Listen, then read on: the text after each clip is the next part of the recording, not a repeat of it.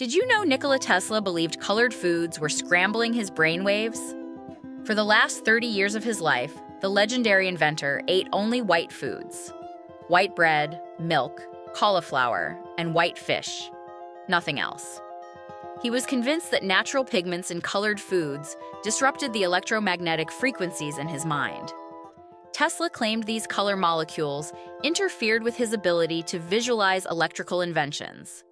Even worse, they blocked his reception of cosmic transmissions from the universe.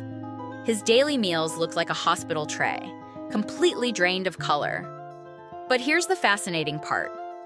During this extreme white diet period, he made his most groundbreaking discoveries.